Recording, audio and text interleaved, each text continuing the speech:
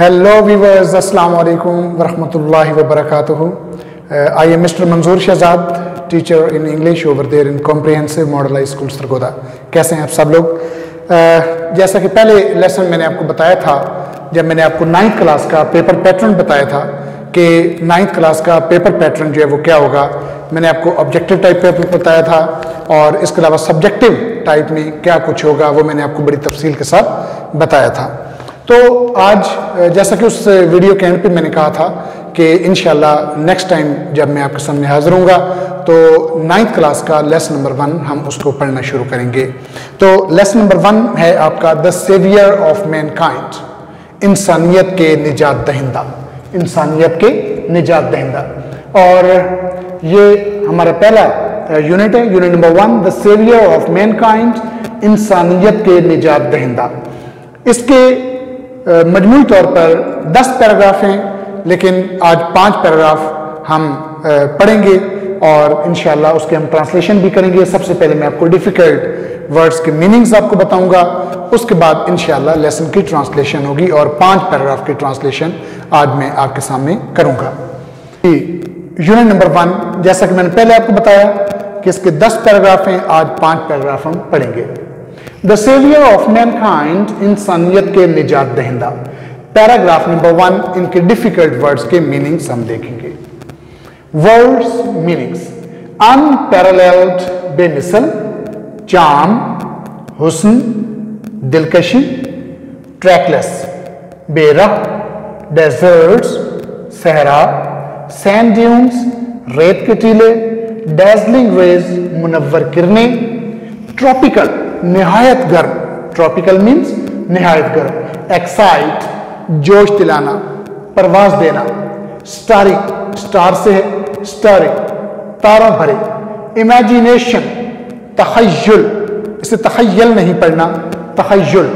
उर्दू का कानून ये है तलफ़्फ़ुज़ के मामले में कि ऐसा लफ्ज़ जो ते से शुरू होता है और 5 हरूफ पर मुश्तमिल हो, 4 हरूफ पर मुश्तमिल हो, जैसे ते, खे, ये, लाम, कुल मिलाकर ये 4 हरूफ बने।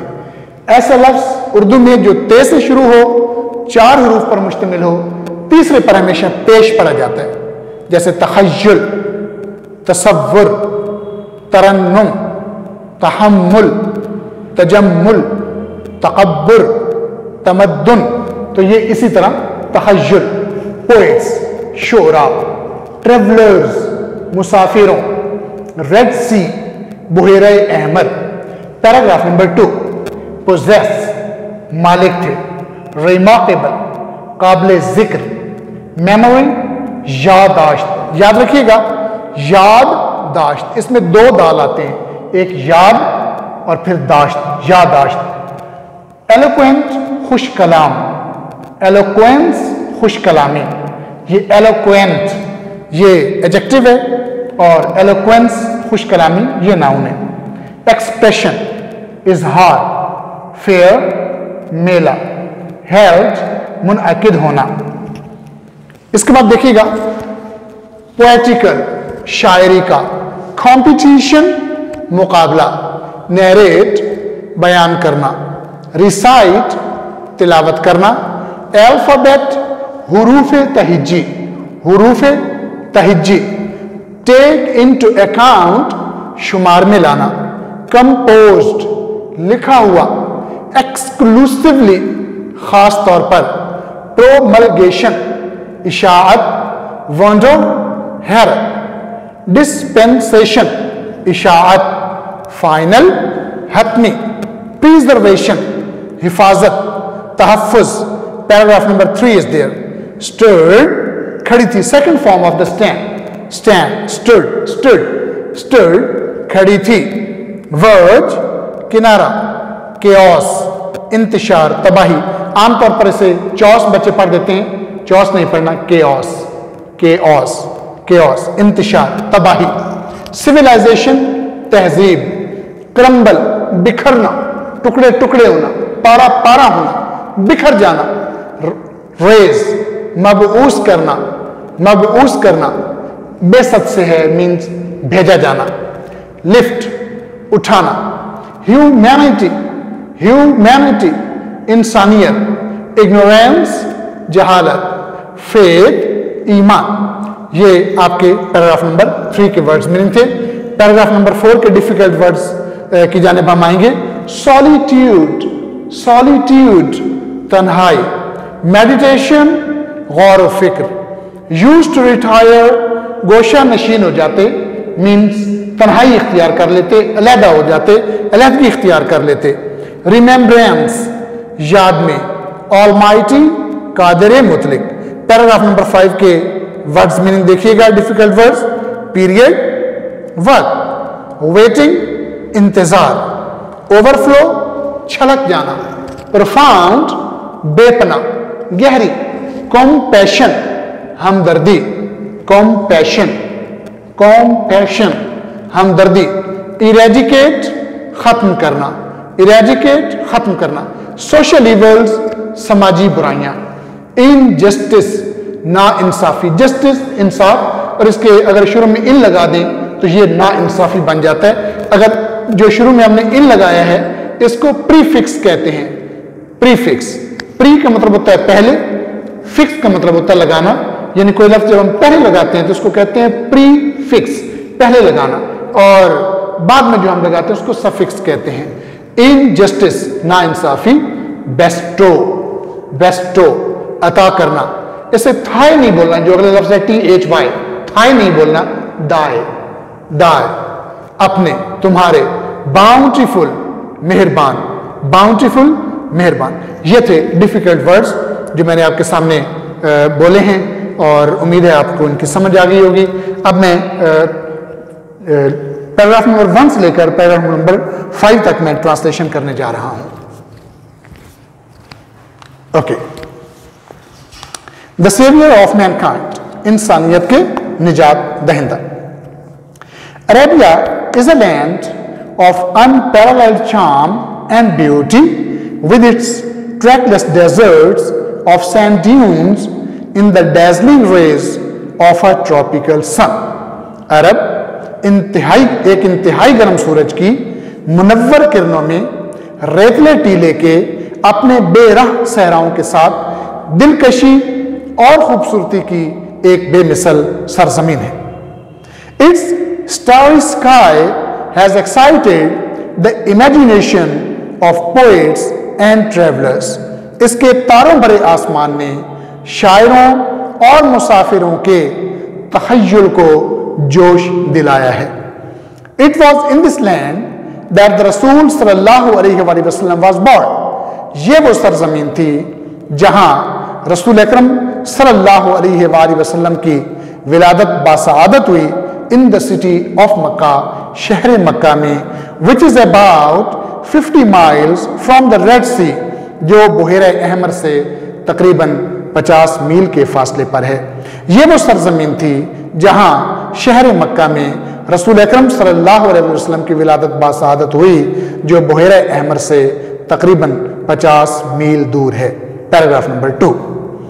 The Arabs possessed a remarkable memory and were an eloquent people. अरब के लोग काबिल जिक्र हाफिजे के मालिक थे और एक खुश कलाम कौम थे। Their eloquence and memory found expression in their poetry. उनकी खुश कलामी और यादाश्त का इजहार उनकी शायरी में मिलता था। Every year, not year, year. Every year, a fair was held for poetical competition at Ukaz. हर साल उकाज के मकाम पर शायराना मुकाबला मुनअकिद होता था। It is narrated that Hamad said to Caliph Walid bin Yazid, यह बयान किया जाता है कि हमाद ने खलीफा वलीद बिन यजीद से कहा था, I can recite to you, मैं आपको सुना सकता हूं, for each letter of the alphabet, हरूफ तहिज्जी के हर हर्फ के साथ 100 long poems, 100 तवील नज़में, without taking into account short pieces, छोटी नज़मों को शुमार किए बगैर, and all of that composed exclusively by poets before the promulgation of Islam, और وہ سب کی سب نظمیں خاص طور پر اسلام کی آمد سے پہلے کے شاعروں نے لکھی تھیں.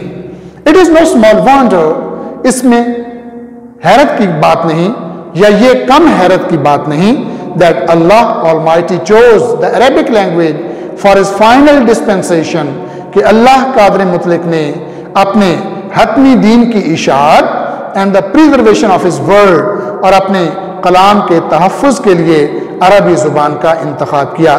یہ کم حیرت کی بات نہیں کہ اللہ قادر مطلق نے اپنے آخری دین کی اشاعت اور اپنے کلام کو محفوظ کرنے کے لیے عربی زبان کو منتخب کیا. Paragraph number 3. In the 5th and 6th centuries، 5ویں اور 6ٹھی صدیوں میں mankind stood on the verge of chaos، انسانیت انتشار کے کنارے پر کھڑی تھی. It seemed that the civilization which had taken 4000 years to grow، ایسا نظر آتا تھا کہ وہ تہذیب جسے پروان چڑھنے میں 4000 سال کا عرصہ لگا تھا، had started crumbling، بکھرنا شروع ہو گئی تھی. At this point in time، ایسے وقت میں اللہ Almighty raised رسول from among themselves، اللہ قادر مطلق نے انہی میں سے ایک رسول بھیجا who was to lift the humanity from ignorance into the light of faith، جس نے انسانیت کو جہالت سے نکال کر ایمان کی روشنی میں لانا تھا. Paragraph number 4. When حضرت محمد صلی اللہ علیہ وآلہ وسلم was 38 years of age، جب حضرت محمد صلی اللہ علیہ وآلہ وسلم کی عمر مبارک 38 برس ہوئی، he spent most of his time in solitude and meditation، تو آپ صلی اللہ علیہ وآلہ وسلم اپنا زیادہ تر وقت تنہائی اور غور و فکر میں گزارتے تھے.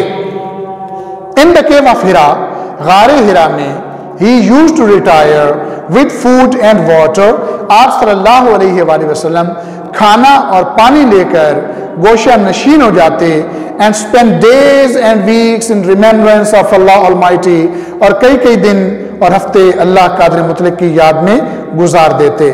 غار ہرا میں آپ صلی اللہ علیہ وآلہ وسلم کھانا اور پانی لے کر گوشہ نشین ہو جاتے اور کئی دن اور ہفتے اللہ قادر مطلق کی یاد میں گزار دیتے تھے.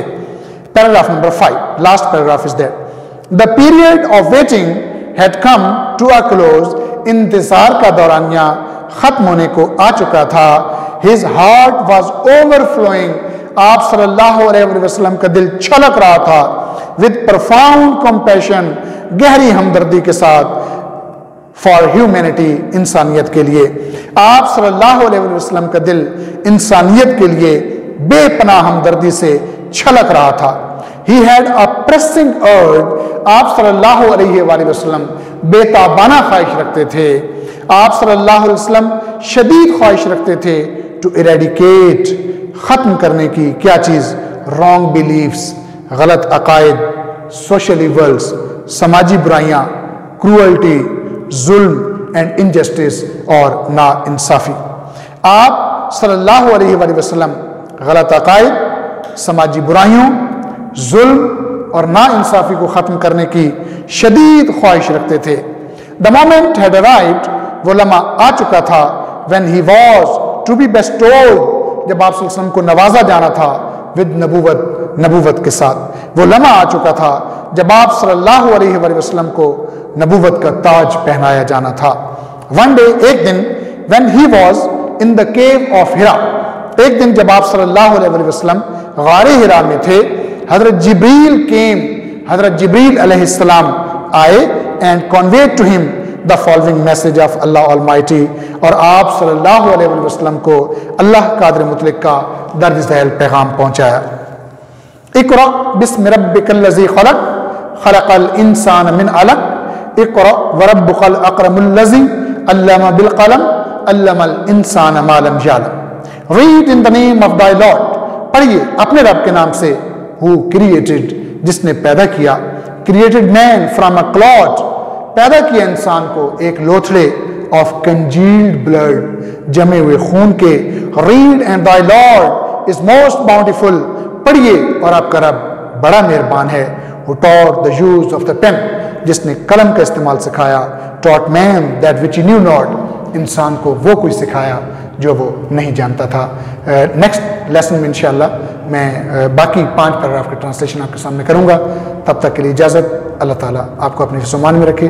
السلام علیکم ورحمۃ اللہ وبرکاتہ.